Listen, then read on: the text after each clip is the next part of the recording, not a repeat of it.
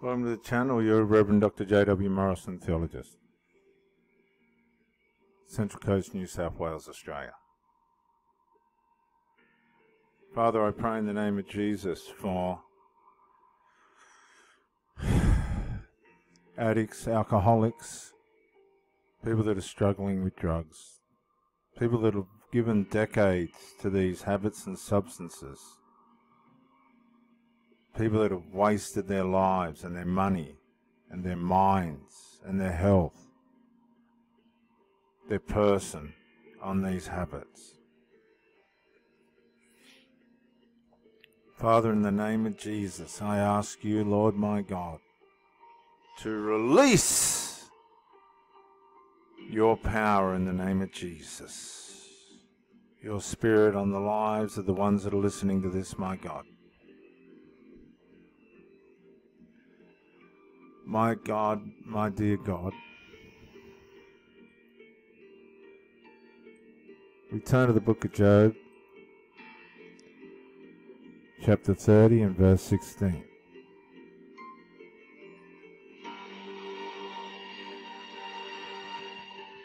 Very reminiscent of what happens to an addict, what we're going to read here, but this is consequential to Job losing his wife, his children to death. His wife told him to damn God and die.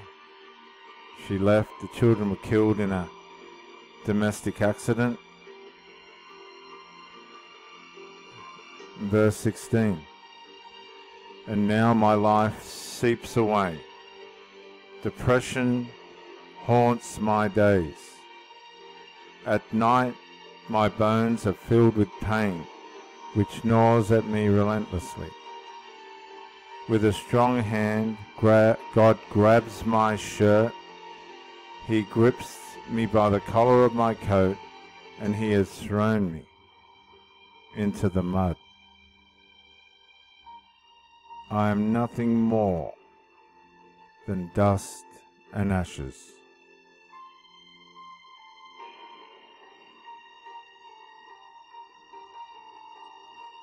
Sounds very much like the life of the addict, the alcoholic.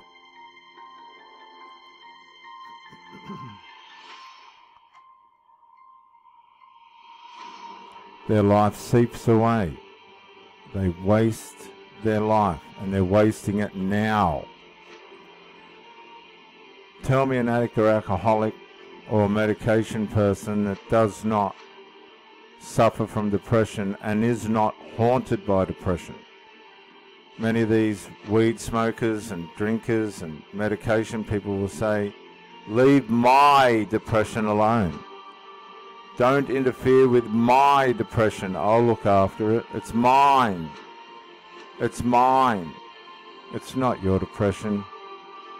It's something that can come by way of life circumstances, by the way in which we treat ourselves. It can come by unfortunateness, but it's not yours. It's something that you have.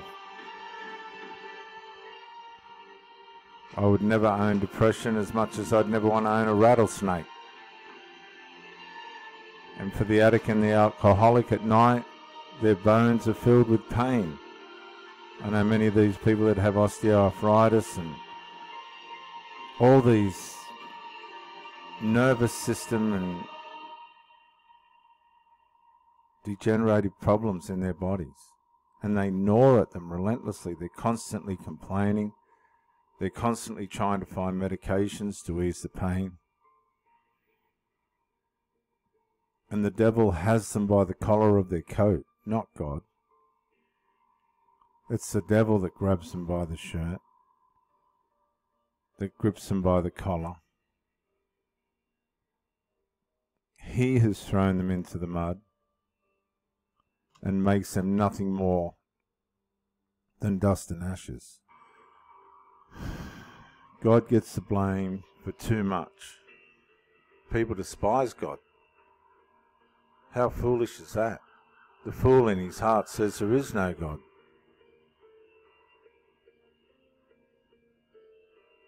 I wouldn't recommend that. But this is what happens when you're on drugs. Alcohol, weed, medications. Whether you want to accept it or not. Your life seeps away, and it's seeping away now. Depression haunts your days. Your bones are filled with pain and gnaw at you relentlessly. Tell me this ain't true. The devil grabs you by the shirt in your spirit and your emotions.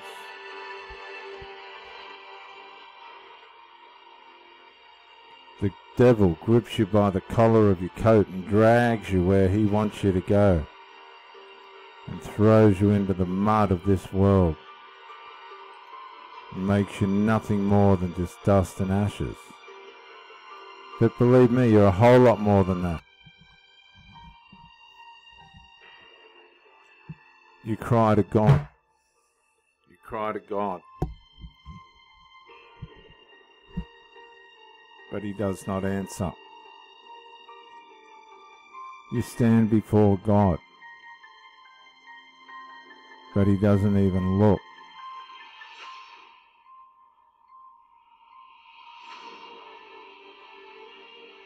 See, your God is the devil. He ain't going to answer you.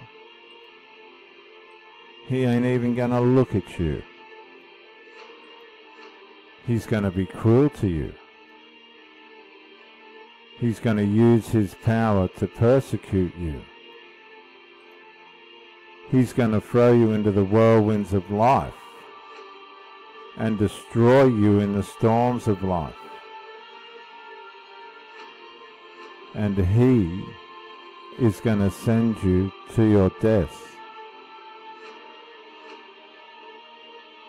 before your time, which is the destination of all of us. It's just a matter of where you want to spend it.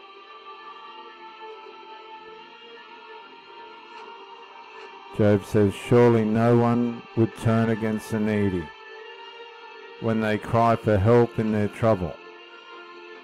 Well, this is what's happening to the addicts now. They're turning and crying for help.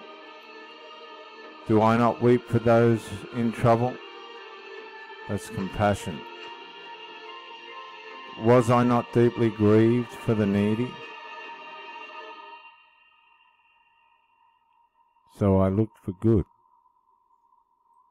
but evil came instead. This is what happens to the addicts and the alcoholics. I waited for light, but darkness fell. Many of you people have had the opportunity to come into the light. You were in it and you walked away from it. That was your choice.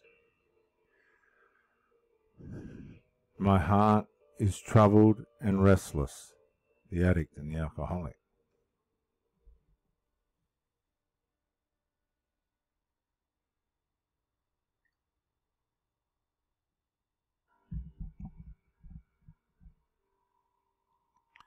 Days of suffering torment me. Am I wrong or right? I'm speaking to somebody right now. Many of you are going to be watching this and going, my God, how can the Bible be so true? You walk in gloom without sunlight. You stand in the public square and cry for help, but nobody listens. Instead, you're considered a brother to a jackal and a companion to owls. Your skin turns dark and your bones burn with fever. Your harp plays sound music and your flute accompanies those who weep. Viewers, this is the way life ends for addicts and alcoholics. We can deny it and we can fight against it, but this is what happens. And that's why I'm doing these videos. You can change it. You can change it now. We'll read one more passage of scripture.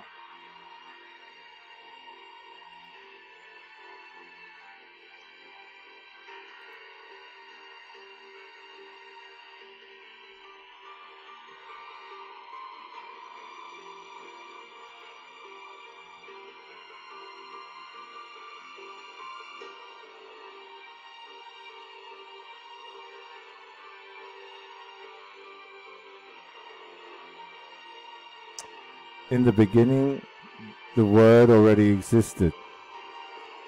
The Word was with God, and the Word was God. He existed in the beginning with God.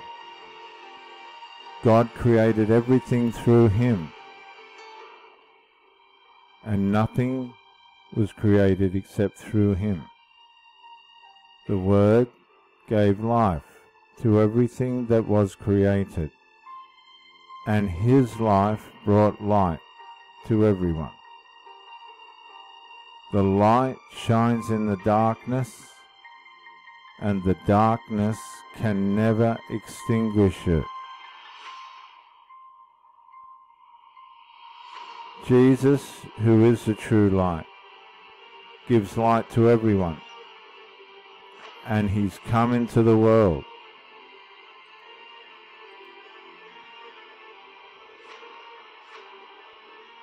For this is how God loved the world. He gave his one and only Son, so that everyone who believes in him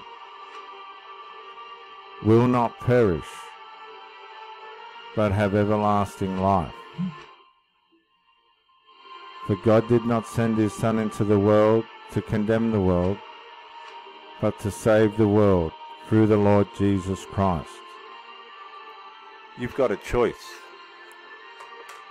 You go by way of the darkness and the devil, and you go down. Or you come out of the darkness and into the light and walk by the way of the Lord and say, I've had enough. And let his Spirit fill you in the name of Jesus. The Bible says, everybody that believes in him shall not perish but have everlasting life. Come into that life.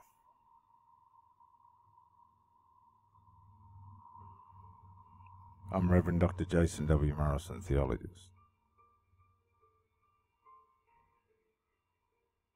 Gosford on the Central Coast, New South Wales, Australia. Thank you for joining me. Stay strong and conquer. Bye for now.